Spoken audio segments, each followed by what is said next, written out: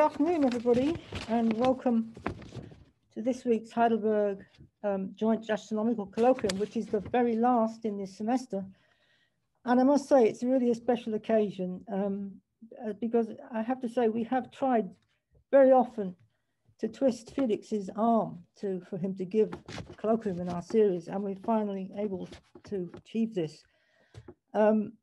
Felix will be, of course, very familiar to a lot of you because he's been a landmark in the Heidelberg astrophysics environment for, I guess, 3 decades now, coming up to 3 decades.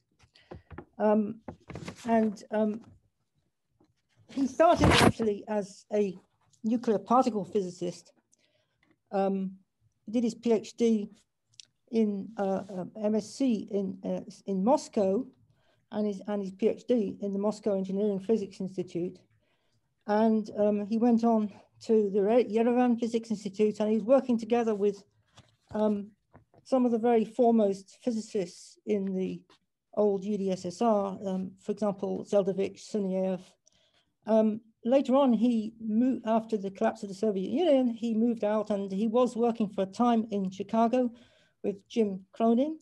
And it's, I think, at that point where Heinz Volk and he came together, and Heinz persuaded Felix to come to the Max-Planck-Institut for Kernphysik in Heidelberg, where he still is affiliated.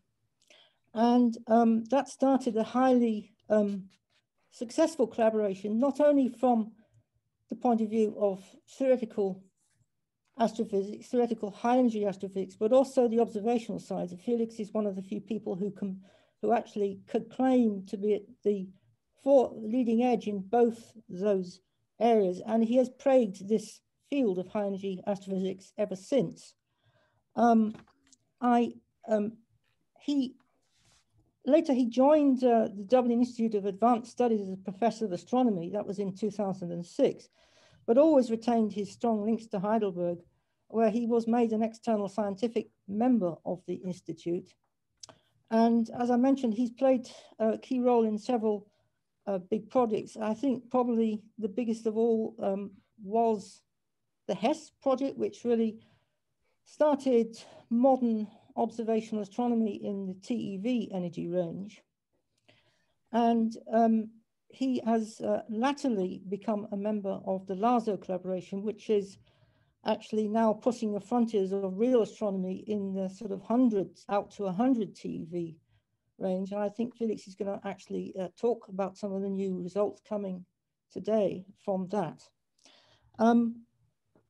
There are numerous awards for Felix. I should just mention one, which is the 2010 Rossi Prize, which he actually shared with Heinz Volk and Werner Hoffmann for their work with the HESS and together with the HESS collaboration.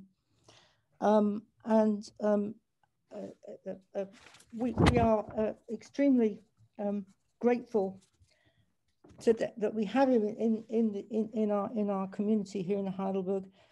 One last point, Felix did mention to me that when he became a member of Dublin Institute, because of this has to be passed through the Irish Parliament in some way, along with a few politicians going into some posts. And that year, it just so happened that all the posts were for an infinite time. In other words, there is no retirement for Felix. Now, Felix tells me, oh, I'm not sure whether that's a good thing. Well, I can assure you, Felix, that for us is a very, very good thing.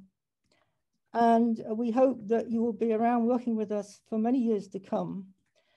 And I'll stop there, and I'll just invite you to give us the latest of your knowledge on this field of high-energy astrophysics in this talk entitled The Physics of and Astrophysics of Extreme Particle Accelerators. So Felix, please take it away.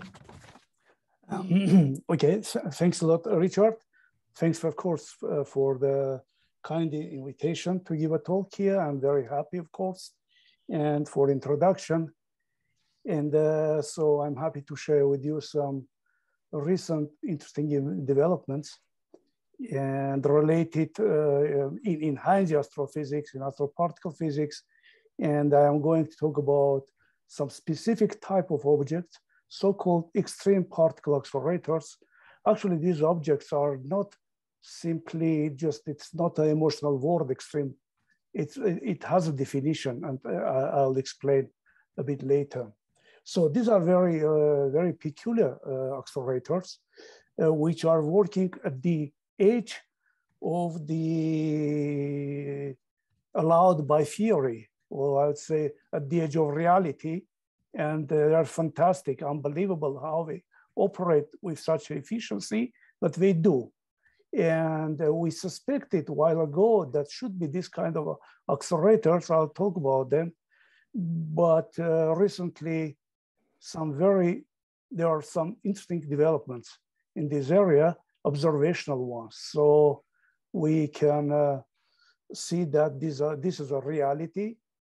They do exist, and I'm going to talk about these objects. So just very brief introduction to say that these objects are, of course, belong high energy astrophysics, and they are extreme, but our universe itself is a high energy phenomenon. And at least in the framework of Big Bang, its birth was incredibly energetic event.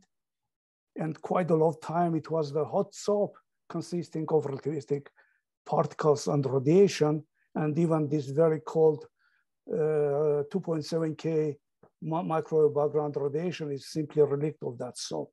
So now universe is much colder, but there are objects which we call them cosmic ray factories, which are accelerators producing so-called fourth substance in the visible universe. This is after the matter, radiation, and magnetic fields.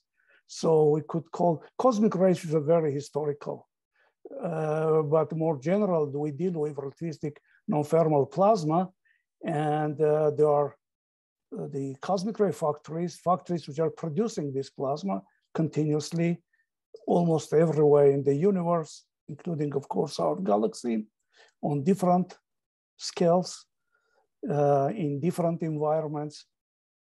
And what is the common? That all they work with extremely high efficiency. So often the pressure of the substance, the relativistic particles, can be comparable or even exceed the pressure contributed by thermal gas, turbulent motion, and radiation fields. This is, of course, at the low energies, not at the very high energies. So they play a great role in many areas of astrophysics, not only just high energy phenomenon, like star formation is very important for cosmic rays to introduce ionization. But I'm going to talk about much higher energies, which the pressure is much less. They do not ionize, but they are present interested. So what are these relativistic matter factories? I put a gallery of objects. Very, very often, I mean, in these talks, we use these beautiful galleries, beautiful images. But what is different here now, all this, what I'm showing, they are producing high energy gamma rays. So it's not just imagination, it's not theoretical concepts, it's just we know all of them are producing gamma rays, and therefore they are particle accelerators. So they're completely different. Just it could start from the stars, binaries like novae and binary pulsars, microquasars, go to supernova remnants, large scale, much larger scales, galaxies, galaxy clusters, large scale jets, and again, small scale blazars in the very close to black holes, massive black holes.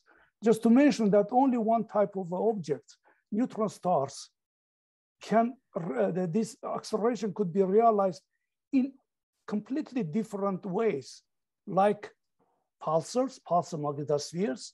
This is a standard way, as all we know, but there is also pulsar nebulae, which are energized by pulsars. and we see pulsar in nebulae. And at the same time, we think we don't see in this concept the pulsar winds, electron positron called winds, which energize pulsar nebulae, but they can be seen in gamma rays, and probably we see them in gamma rays. Anyway, so let's don't to go too much to introduction, but just this was example to show that now this gallery, which consists 15 or 16 type of objects, and all they are accelerators, and some of them are extreme accelerators. So, and as I already said, this knowledge comes from gamma rays, and which are the perfect messengers of these cosmic accelerators. And they provide a critical window, crucial window in the electromagnetic spectrum. And we often call it last window, and this last window consists, actually is 10 decades, just to compare the visible astronomy, visible part, it consists only half decade. And we are dealing here with 10 decades. It goes from the low energy to high energy, to very high energy, and ultra high energy domains, which are, in other words, MEV, GeV, TeV, and PeV. And the now window is opened in all these 4 bands. And just to mention that 1 PeV implies 1,000 arcs. So individual one single photon has 1,000 arc energy. And now I'll show you some results that we are started to detect even these highest energies. So low and high energies are domain of space-based astronomy. Very high energy and ultra high energies are domain of ground-based astronomy. I'm not going to instrumentation. There are some talks here, I believe, and there will be no time, just to show that this is a kind of Fermi-Lat artistic view. There are very high energies. Most powerful instruments are imaging Cherenkov telescope. This is one of the magic telescope on La Palma. And the highest energies, we use so-called A-shower rays in different configurations, different ways. But here we detect the Cherenkov light of the shower particles, and here directly these particles. So now I'm going to talk about TeV and PeV energies. And I would say that over the last 2 decades, we have seen at least the one revolution in TeV gamma ray astronomy. I think this is not exaggeration. This really was a revolution when from the kind of field of cosmic rays, a branch of cosmic ray studies, we now arrived with more than several hundreds detected very high TeV gamma ray sources. And this is already is exciting, but it's more exciting that these sources present more than 12, 13 or source population, 15 source population now, actually, it's growing. And this, of course, remarkable achievements. So it was a surprise that the universe we could see is full of tevatrons. Tevatrons is come just from the Fermi-Lat tevatron. Comparing this, tevatron is just accelerating particles to TeV energies. But surprise continues now. Over the last now 1-2 years, we have seen, I think we are witnessing the second revolution, and that comes to the highest energies, ultra high energies. And for last 1-2 years, have been discovered more than a dozen ultra high energy gamma rays, and numbers are growing. And again, not just number of sources is so important, but what kind of physics, what kind of astrophysics they bring to us. So the surprise continues. Now we realize now that Milky Way is full of tevatrons. So now I said universe is TeV, Milky Way, tevatrons. The problem is that the gamma rays of energy 10 to 15 are effectively absorbed by photons 2.7 K MBR, and mean free path is about 10 kiloparsecs. So we effectively don't see gamma rays well beyond the Milky Way. But if you go to 100 TeV, you could increase pre-path, but not too much. You could go up to maybe few megaparsec, which is not so bad actually. You could see some starburst galaxies, gamma rays from starburst galaxies.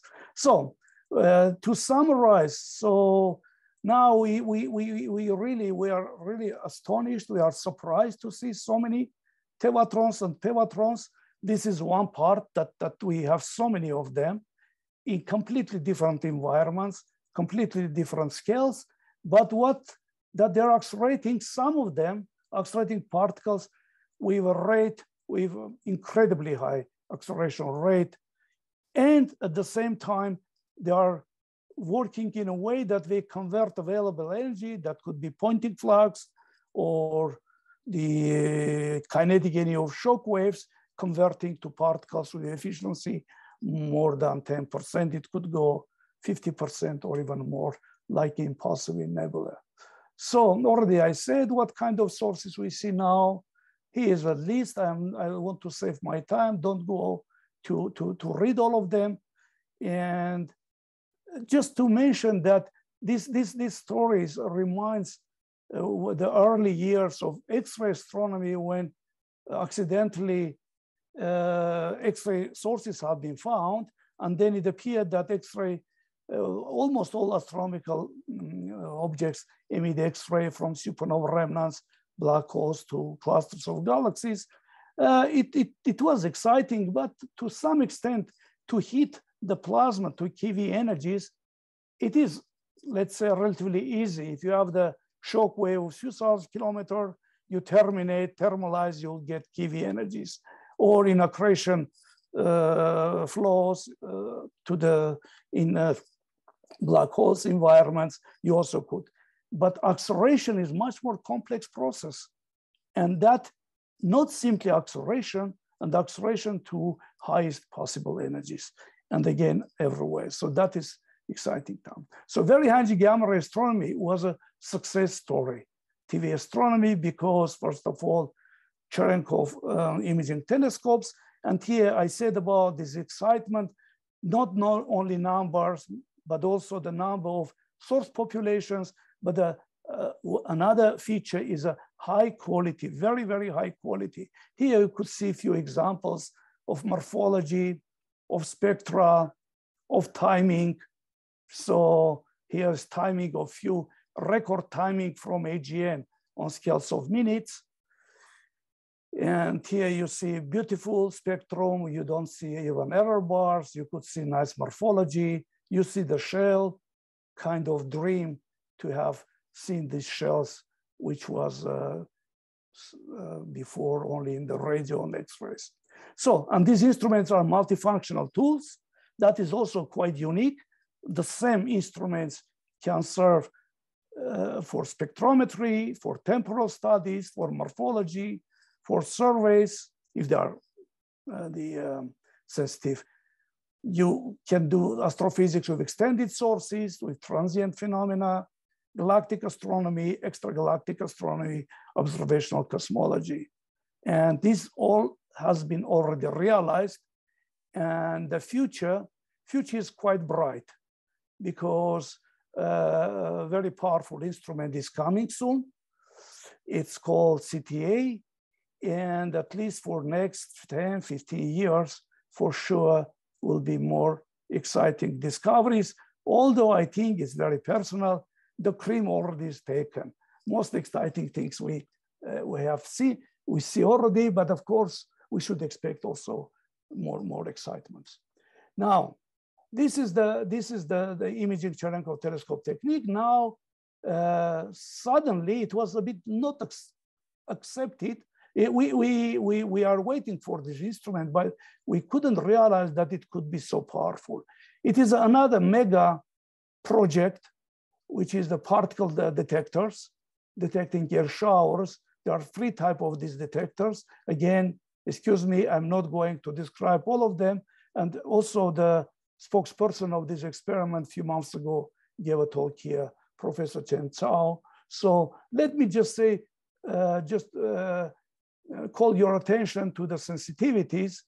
And here you could see the jump of sensitivity at 100 TV by 2 orders of magnitude, and still around 100 TV. this instrument will be sensitive compared with the future Cherenkov ray CTA, at least 1 order or actually 1/2 order of magnitude. And this instrument does work now, does operate just now, taking data and with quite good performance, energy resolution 20%, 1520, angular resolution 0.2 degree. Well, it's not so bad, especially if many sources are extended. And the amazing thing is here, that is the feature of this instrument. There are so many underground muon detectors that they nicely reject cosmic rays, hadronic showers. And this is a quite unique in astrophysical experiment situation where you detect at least strong sources, as strong as 10% of crop, almost background free, above 100 TeV. So it is a beautiful, because when you increase statistics, everything grows like linearly, significance, but also very, very clean, extremely clean experiment. And this is a paradox, because before all you are talking that all these experiments are kind of dirty experiments, a lot of background, and you just try to get few sigma, and now completely different situation. So now let's skip this. It'll take too much time. I just wanted to show that almost all suspected astrophysical objects we see in gamma rays. And another exciting thing, this is something which I started some 20 years ago, to filling these quadrats with yellow, and now all of them are filled actually, except for clusters. Even there are some claims that coma cluster have been seen in TeV gamma rays, but okay, that needs confirmation. Otherwise, everything is just as expected. So as not expected. I'm saying suspected objects to be non-thermal, but to expect that they could accelerate particles to TeV, PV energies. That, of course, no one could claim that they predicted that. Now, another exciting things are just it covers many topical areas in astrophysics. One is origin of the galactic cosmic rays, extragalactic cosmic rays, but also some very modern areas like physics of relativistic outflows, physics of astrophysical outflows. I mean, the AGN jets or pulsar winds, compact objects, observational cosmology. So it's very, very exciting. Yes, I just want to show that I was telling about this instrument Lhasa, and this is the first paper published half year ago, based on only data taken with the partly completed instrument, and the high standards you could recognize here was only 12 sources, but requirement was to have above 100 TeV, 7 sigma. So that is really, and some of them, in particular the Crab Nebula, this is the first source, energy goes in the first paper was 0.8 PeV, but now is 1.1 PeV. And another source which associates with the Cygnus cocoon, probably with Cygnus OB2 association, it goes, there have been detected many gamma rays above 400 TeV, which go, the highest one goes to 1.4 PeV. So it is really what I said, no one could even dream about to detect such high energies, not only because the limitation of instrumentation, but also for astrophysical reasons, but it appeared they are very effectively particular accelerated and emit. So major topics already I mentioned. And scientific potential, very high, ultra high energies. They are unique in many cases. For example, the best instrument to solve original galactic, extragalactic cosmic ray may provide key insight into a number of principal issues. For example, paradigm of pulsar wind nebulae, astrophysics of supermassive black holes, relativistic outflows, etc. It could be also contribution to fundamental physics, violation of Lorentz invariance. By the way, recently Lahasso published, based on the CRAB data, the strongest upper limits in this area. And search of dark matter. There are some very interesting upper limits with Cherenkov telescope for dark matter. And you get that for free. You don't build special instruments. You do your astrophysical studies, and as a byproduct, you could also do by dark matter. So that is, you get for free to some extent. And another thing I'd like to emphasize, these are less exotic issues. I mean, not like relativistic MHD, which you never could have in our laboratories. You could do that probe with these gamma rays. So it's really unique somehow. When calling fundamental physics, always we understand to some like nuclear particle physics, gravitation, but there are a lot of exciting physics in classical areas like relativistic MHD.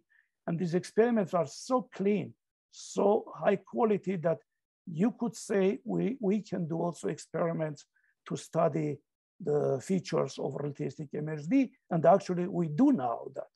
I mean, you could see a lot of studies, for example, modeling of pulsar nebula with comparing with data, etc. So many of these topics are very exciting, very special, but some of them are especially interesting, and at least in the context of my talk, they're called extreme accelerators. So what are let's start with this. The gamma ray astronomy started as a part of the cosmic rays, and when the pioneers recognized the importance of gamma rays, they are thinking the number one objective for gamma rays is to understand, to reveal the origin of the cosmic rays. And it still is there. This is one of the most important topics in gamma ray astronomy. Now, regarding the origin of the cosmic rays, you could often see in textbooks, reviews, since over the last decades, 4 or 5 decades, more or less the same sentence: origin of cosmic rays remains a mystery. In fact, it's exaggeration. In fact, we know a lot of cosmic rays. I don't think it's just sometimes too emotional to say it is a mystery. But what is really mystery, or I'll call the challenge, in two parts, actually, to understand the origin of the PV, the part of the spectrum of the cosmic rays, there's the so-called the Ni area and beyond. So we believe that this part is produced by galactic cosmic rays, and we don't have very good objects theoretically to provide. We could provide marginally, so that is very interesting area. I'll come to that. And there's a little doubt that cosmic rays above 10 to 18 have extragalactic origin, but how to get 10 to 20 is a challenge. And in fact, between, we don't know. Most likely they're also galactic, but then it's really hard to find how to accelerate particles up to 10 to 18 in our galaxy. So these are now, we call them super pivotrons. So this is very important. And another aspect of the origin of the cosmic rays, at least cosmic ray physicists understand, for them, this is the science which is reduced to identification of major contributors. So which object contribute to local cosmic rays, which we call local fog, what we see. Of course, this is very interesting, no doubt about that, but this is it cannot be only reduced to this aspect. Cosmic ray studies contain, they are much broader, and I already mentioned this. We study the fourth substance of the visible universe, relativistic particles, which could contribute to local fog, could not contribute to local fog. It's another question, but just study these particles independently of this issue, about the contributors of local fog, very, very important.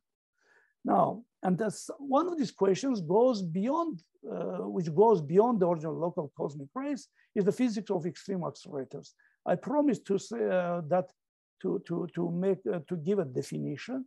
There's a definition. So the point number one, I just realized it's not a definition, it's just feature. So most of our extreme accelerators can transfer energy of available energy, Poynting quarks. It could be MHD waves, it could be something else. Up to 50%, they could convert to no-thermal particles. But a real definition is two. From the classical electrodynamics, we know that the acceleration rate goes like E to electric field and C. And if you express the electric field through parameter eta, the ratio electric field to magnetic field, which in the ideal MHD is always less than 1, then this is a maximum rate allowed by classical electrodynamics and ideal MHD. So if you combine now, in order to explain this sum of data, we need to assume that it is very close to 1. And at close to 1, we called extreme accelerators. So, and I'll show you a few examples of them, not now as a theoretical, just kind of concepts, but also observational. So to be very brief, the Crab Nebula is extreme accelerator, and most likely sources of 10 to 20 eV cosmic rays are extreme accelerators. So let's start with the Crab Nebula. Claim about the extreme accelerator comes not from the gamma rays. It is believed that the spectrum of the Crab Nebula, synchrotron spectrum, extends up to 100 MeV and beyond. And this, it is believed that this is a synchrotron emission. Synchrotron emission in extreme accelerators, if you get the maximum energy of electrons, is written here as a, you see, dependence on eta parameter. And then when you calculate this corresponding frequency, you get for the electron synchrotron emission, electron photons, 0.15 GeV or 150 MeV, and linearly depends on eta parameter. So if you go to 100 MeV or more, then you could say this is extreme accelerator to some extent. Although he is not clear what means the frequency of frequency of the photon, because you could assume some cutoff in the electron spectrum, but still its spectrum goes to higher energies. So you call it, you think that like exponential cutoff, still a lot of highest energies. So this could go even beyond. So another uncertainty here is that we don't know magnetic field. Of course, we could guess some magnetic field. What is the magnetic field? For example, in the Crab, in the one-zone model, we get magnetic field comparing the intensity at gamma ray in X-rays, and then derive magnetic field 100 microgauss. But it's not clear that exactly what we see this from this comparison, these highest energy particles are accelerated there. Maybe it could are accelerated in different regions, and of course, in the case non-one-zone model, that could be different. Gamma rays are completely different story. Yeah, this inverse Compton gamma rays. In the Crab, even such a compact nebula, the main radiation field for production of the gamma rays, inverse Compton scattering, are 2.7 K. So you know the target perfectly.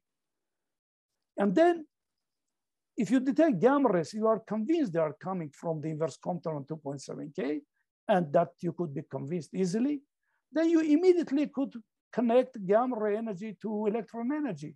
And you know any electron energies. Here it happens in the so-called transition, Thomson to Clyde-Sheehan transition region, but from 30 TeV to approximately 3 PeV, you could use this approximate formula. In Thomson regime, you remember it is square, and in Klein-Sheehan regime, it's just proportional. In this transition regime is such a, and this such a behavior. So this is very unique in astrophysics situation, not only the crop. When you detect photons, then you detect, you know, you are detecting energy of the electron.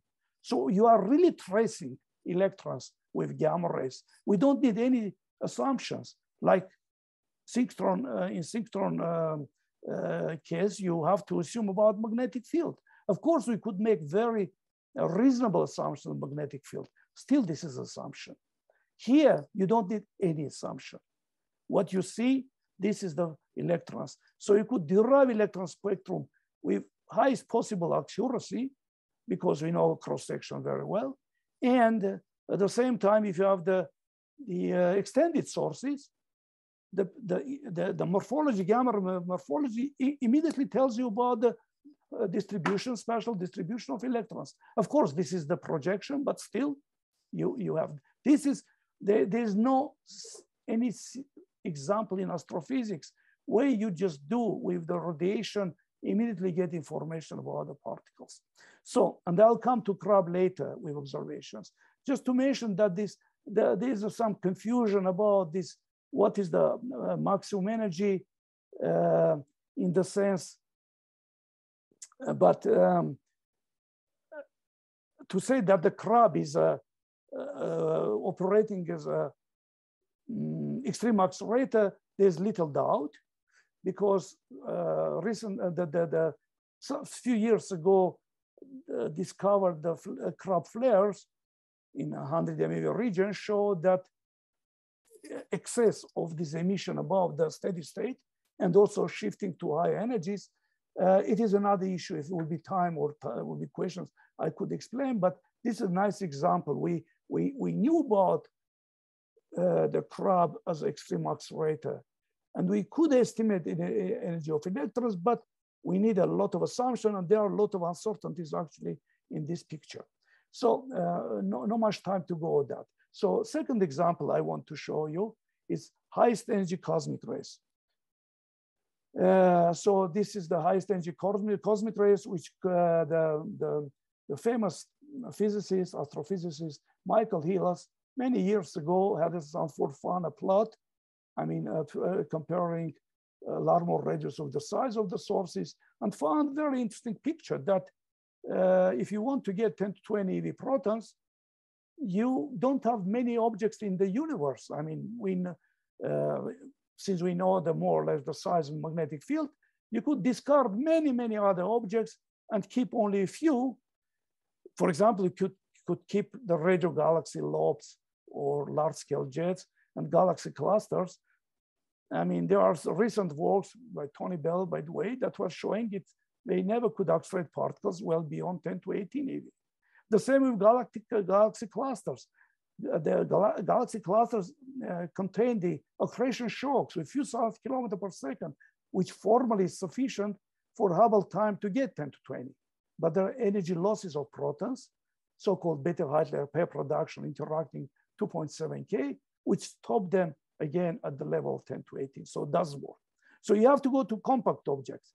But if you go to compact objects, you should increase magnetic field to satisfy this condition.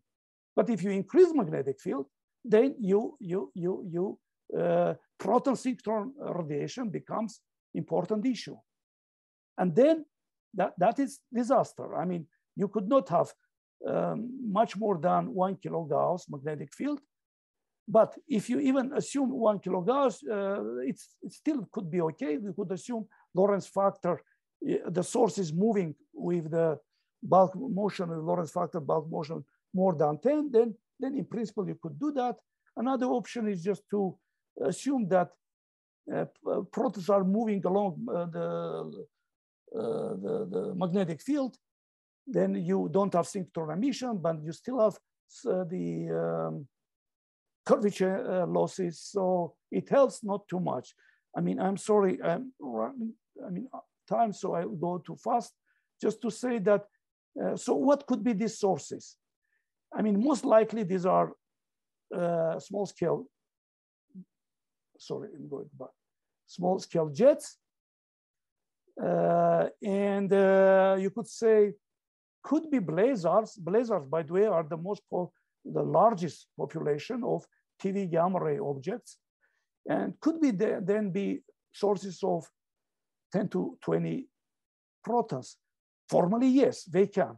But the models, the most popular models we have for explaining gamma rays, so-called inverse Compton models, they do not work because they require very small magnetic fields. It cannot work by definition. Still, this magnetic field also seems not realistic, such a small magnetic fields. By the way, in this case, the energy is not clear where you take energy. Well, it's clear, but it's very difficult to get it. So could be another option. Again, I mean, it's the challenge.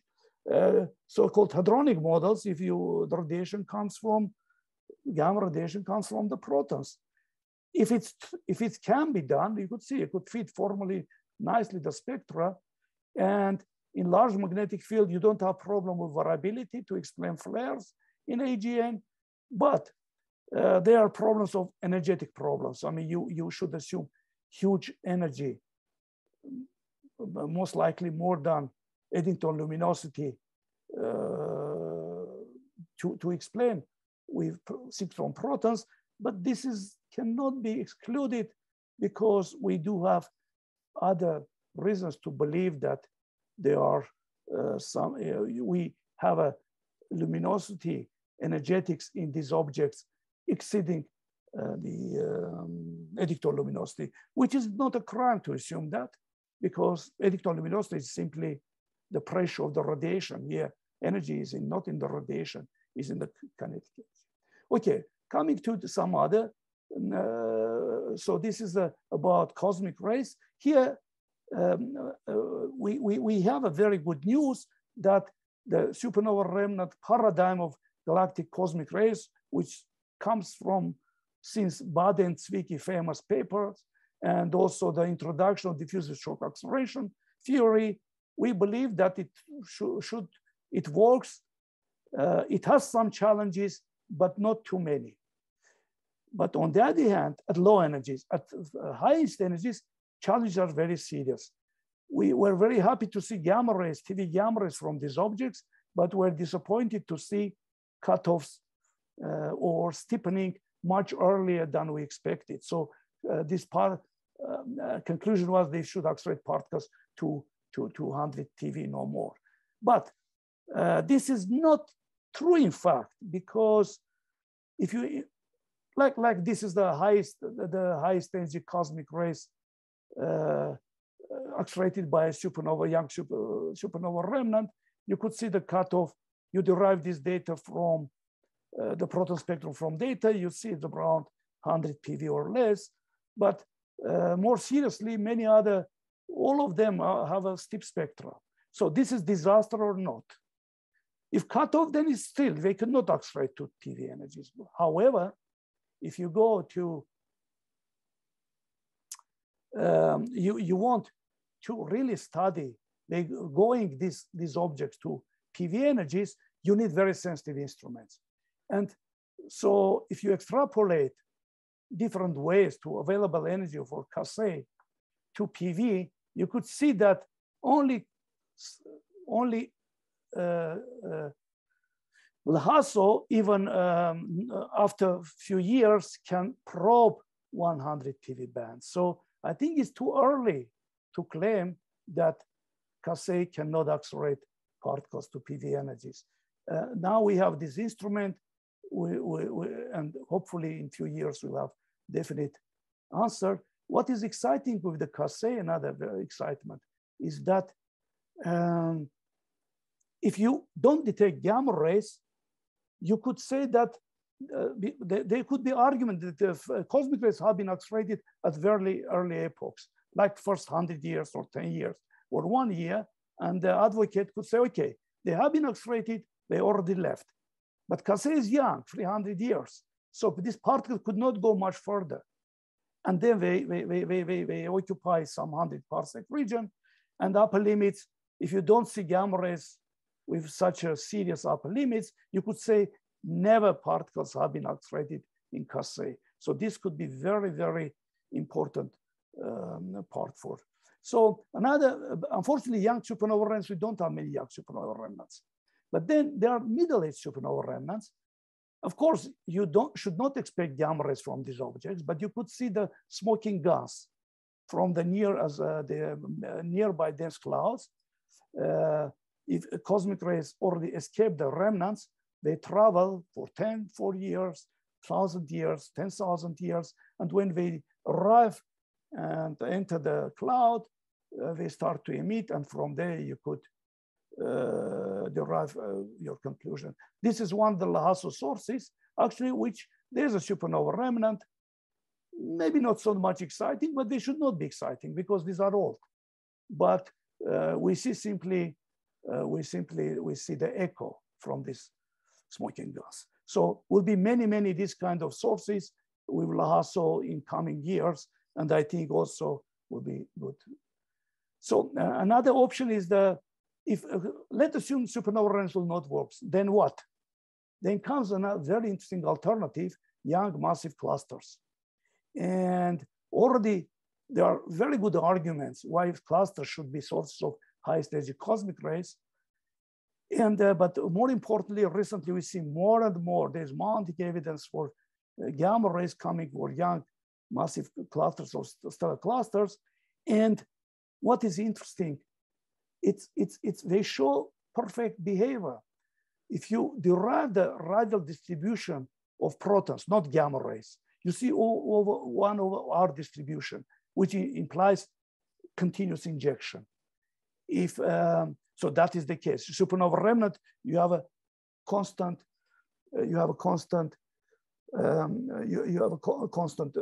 distribution, and the spectrum is very interesting, 1.2. So this is an old, few years old pictures. They're exciting ones that clusters could be sources. And now what happens? Last 1-2 years, few groups, the Hawk and the Tibet, start to report that gamma rays are going to 100 TeV. And then last year, Lhasa arrived and now measures spectrum. Unfortunately, are not published. We know that fact. We announced that they are detected, but we could not say the spectra. It's very exciting. I can only tell you that there are many sources, many photons detected above half PV. So that is already interesting. And also other instruments, HESS, for example, measured now spectrum of the Westerlund 1 classical up to 100 TeV. So something is very exciting is coming. So what we should expect in future, it could be just we'll reconsider this supernova remnant paradigm, replacing supernova remnants by young stellar clusters. I call it young stars versus dead stars. But it could be not young star versus dead stars. It could be both. Could be supernova remnants as well. We should not rush and then to be claimed that supernova remnants do not work. We need time for that. So, and all these answers could be addressed by Lhasa. There are, of course, we should consider other sources, especially if we won't go well beyond 10 PV. So even young massive clusters hardly could provide much more than 10 TeV, but we believe that cosmic ray spectrum goes 100 TeV. So what could be there?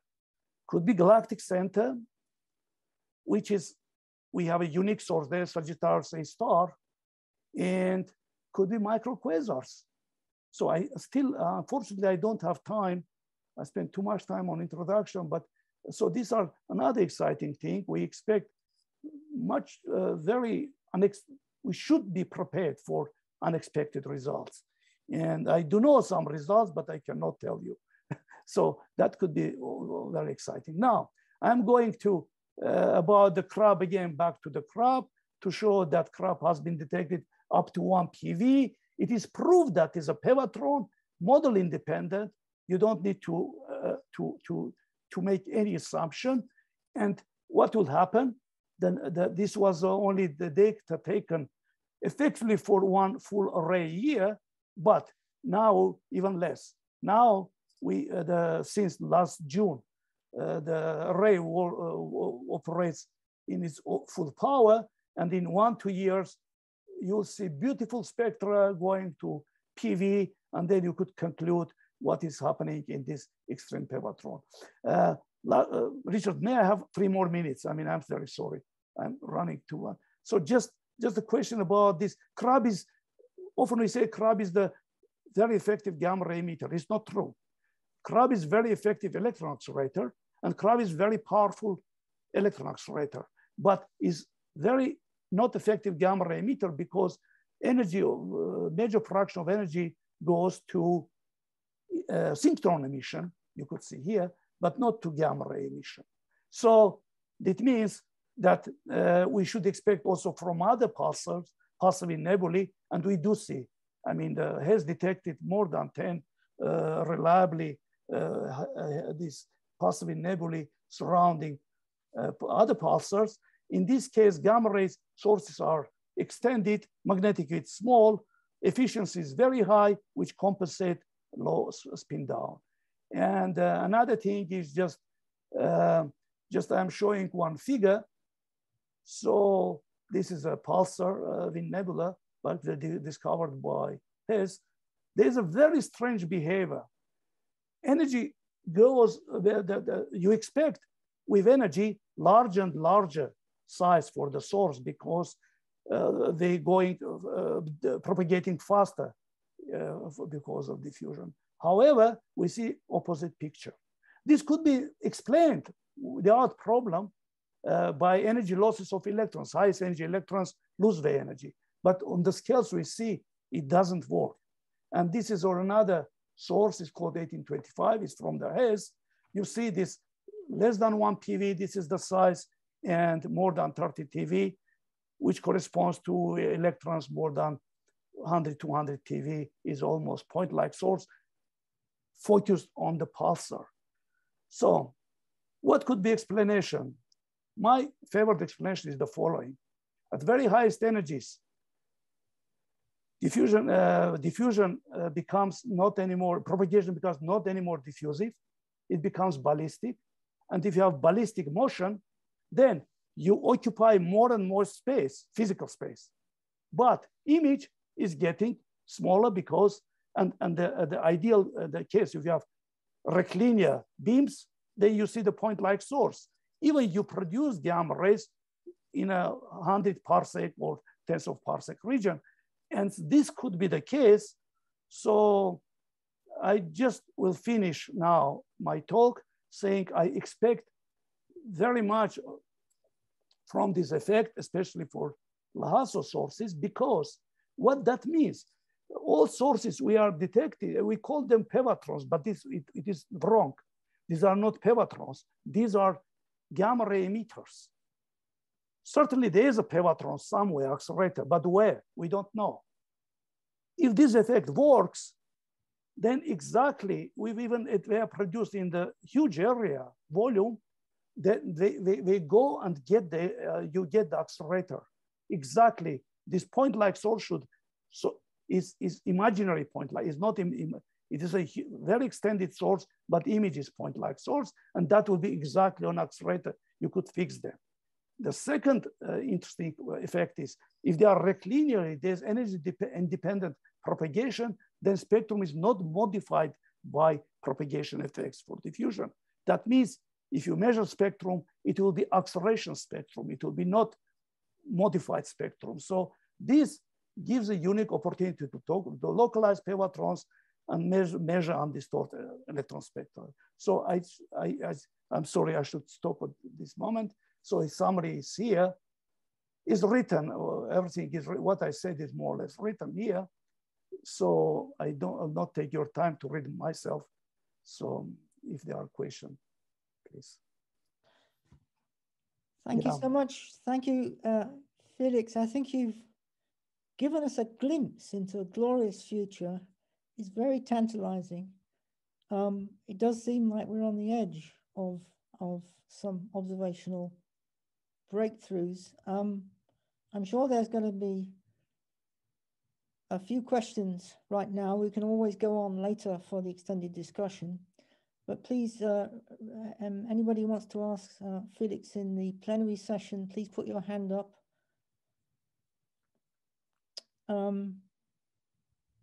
Maybe I can just ask something in the meantime.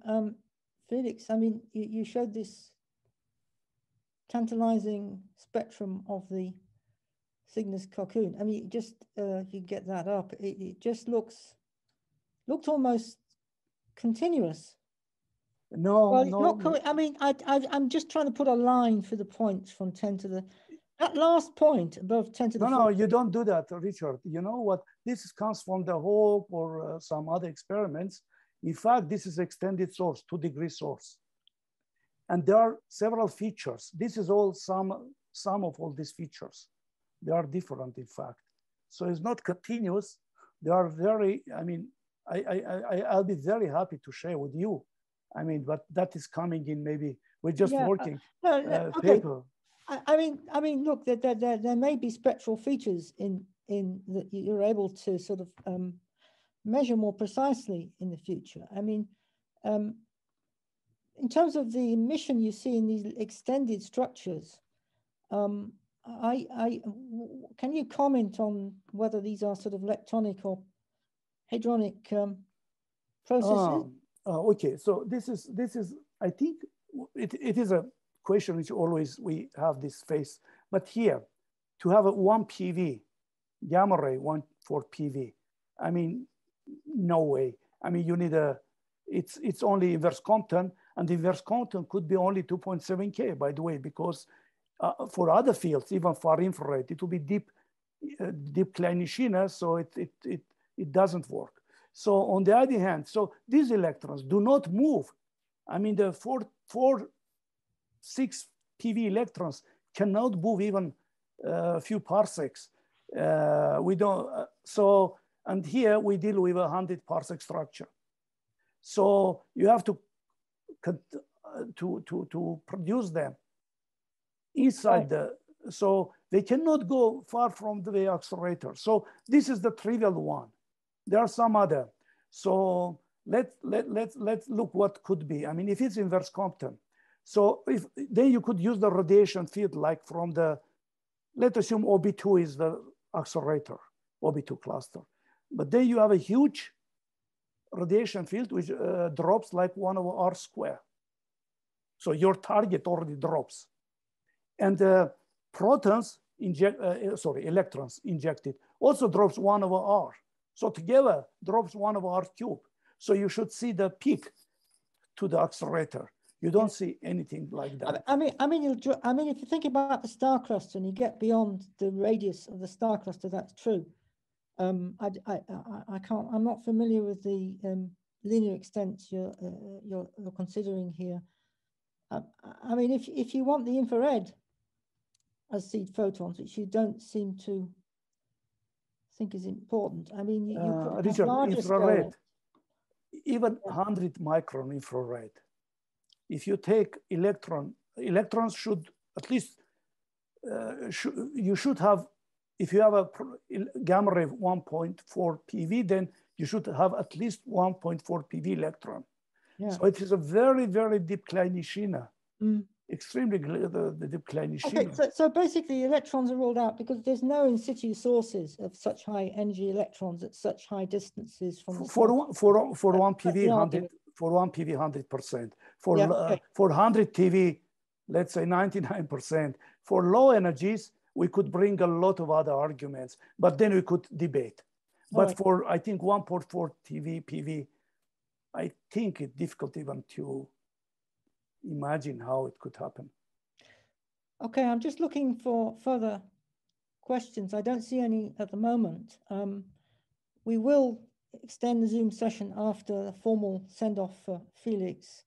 So there was ample opportunity to sort of delve into the nitty-gritty on many of the points that Felix showed in his colloquium. So if there aren't any more questions, I'll just proceed to make an announcement for which I will need to take the screen. Yeah, I'll take the screen and go to my desktop. I hope it's there. Yes, and I want to just, first of all, thank everybody for supporting the series this semester. I think we had a lot of very interesting colloquia and a lot of very interesting discussion resulting, and I know that in many cases that resulted in sort of collaborative processes being initiated and lots of correspondence. If you missed any of the colloquia, please go to this site where I think all but one, or except for the last two, are already up. So if you want something interesting to do in between the semesters, please look that. We're coming up to the summer semester, and I'd just like to reiterate the sort of what we try to do with this joint astronomical colloquium. We have 6 institutes in Heidelberg, and we would like everybody in those institutes to participate in an active way by proposing speakers. And if they get accepted, then of course that person who proposed would be also playing a major role in hosting these speakers and introducing them to the other colleagues in Heidelberg. So please, over the next weeks, please feel free to communicate to the Institute representatives here, or if you know of good speakers, interesting things going on in the community in astrophysics may not yet be widely known. Those are the sort of colloquia we're particularly interested in. And so it just remains for me now just to look ahead. We see everybody again on the 27th of April for the first colloquium in the summer. I believe that's the first date. We've not actually discussed it yet, but I think that's correct. Okay, so now I'll hand the screen back and I'll ask everybody to open their videos and open their microphones, and let's give Felix a good send-off. Thank you, Felix. Thank you.